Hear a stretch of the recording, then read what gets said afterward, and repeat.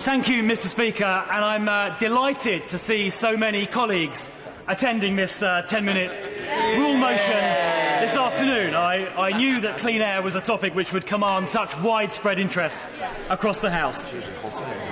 The story of Ella Kissy Deborah is a tragic one.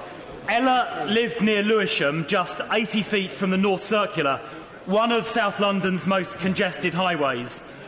As a South London MP, I can testify to the notorious congestion and pollution on that road. Ella tragically died of asthma and acute respiratory failure in 2013 after experiencing 3 years of seizures. Her mother, Rosamond, believes that pollution caused her daughter's death. Earlier this year, the Attorney General and the High Court gave permission for a new inquest to formally investigate the link between pollution and Ella's death.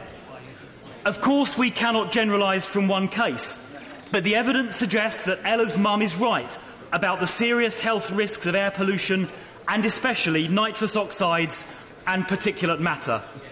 In 2016, a report by the Royal College of Physicians found that air pollution cut short an estimated 40,000 lives a year in the UK.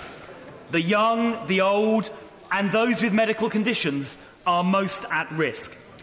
Evidence to a joint select committee in 2018 said that air pollution is the second largest avoidable cause of death after smoking. The committee also found that health impacts ranged from causing premature births to respiratory and heart disease to dementia. My own twins were born very prematurely at 25 weeks, and reading that Select Committee report, I wondered if air pollution in London contributed to their extreme prematurity. The Joint Select Committee's report findings are corroborated by academic studies, including published in the New England Journal of Medicine. Now, much progress has been made since 1970. Nitrous oxide and particulate pollution has reduced by around about 70%. But the truth is, we must do much, much more. And the government's clean air strategy, published in January of this year, recognises that. And in particular, it recognises the importance of the World Health Organization limit of 10 micrograms per cubic metre for PM 2.5 particulates, much lower than the EU limit of 25. But it is an inescapable fact that pollution levels in the UK are too high. As a South London MP, I see that in my own constituency. The A23 running through Croydon, which includes the Purley Way, is much too polluted. And I'm sure many colleagues around the House, particularly from urban areas, have similar problems in their own constituencies. Now, the government's clean air strategy has many commendable ideas to address this, including action to fund electric vehicle charging rollout. I see the Minister of State for Transport is in his place, and proposed measures to prohibit the most polluting wood-burning stoves. But the clean air strategy needs to be put on a statutory footing, and this Parliament needs to follow previous parliaments in passing a Clean Air Act, as we did in 1956, 1968 and 1993 to great effect. And we need to go much further, I think, than the measures proposed in the Clean Air Strategy. For example, we should be looking at vehicle idling, where cars are left while stationary with their engines running. The sight of cars parked with their engine running outside schools is a sight that every parent, including me, finds very worrying. Efforts to stop this on a voluntary basis have not worked, and therefore fines similar to parking tickets, I think, will be more effective at stopping this behaviour. Trees, Mr. Speaker, absorb huge amounts of pollution, so planting more trees in urban areas will help. Specifically, moss walls have been found to be particularly effective at absorbing airborne heavy metals, and each section absorbs emissions equivalent to 42 diesel cars per month. And speaking of diesel cars play an especially damaging role in air pollution. Governments of both colours and the European Union have encouraged diesel cars over the last 20 or 30 years because of their lower CO2 emissions, but they emit far more particulate and nitrous oxide emissions, which hugely damage air quality on the streets where those cars are driven. And it's worrying that diesel car use consequently, or diesel car sales, have consequently gone up from 18% of new car sales in 2001 to a peak of 50% in 2015. And this is especially problematic because the real-world emissions of diesel cars are 6 times higher than the emissions made in laboratory conditions. And the Volkswagen scandal, I think, underscored the problems where they intentionally cheated the emissions testing regime.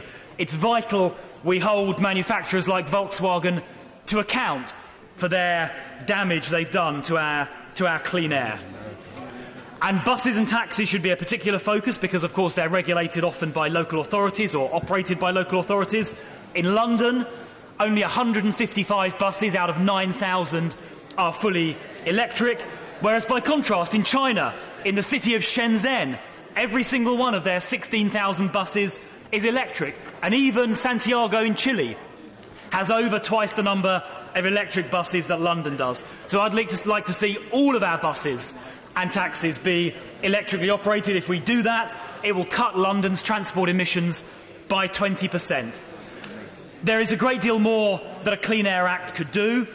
I think it's of vital importance to our nation's health that we do have a Clean Air Act, and if by some great misfortune in the 3 or 4 days between now and prorogation this private member's bill does not somehow reach the statute books, extraordinary though it sounds, I very much hope that in a future Queen's speech a Clean Air Act does feature. Mr. Speaker, there are many issues that divide this House. In the coming hours and days, I expect we will hear a great deal of discord and disagreement, in which I may well myself participate. But now, on this issue of clean air, I hope this House may speak as one. I commend this bill to the House. Order. The question is that the honourable member have leave to bring in the bill. As many as are, that opinion say aye. Aye. If the contrary, no. I think the ayes have it. The ayes have it. Who will prepare and bring in the bill?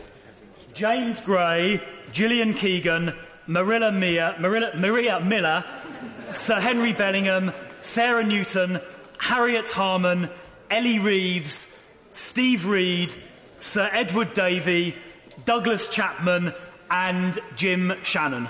Oh, and myself, sir. Thank you.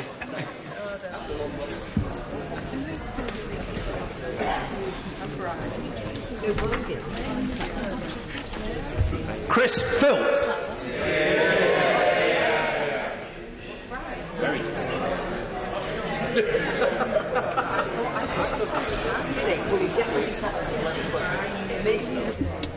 Clean Air number 2 bill.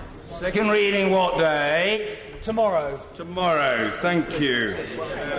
We now come to the motion in the name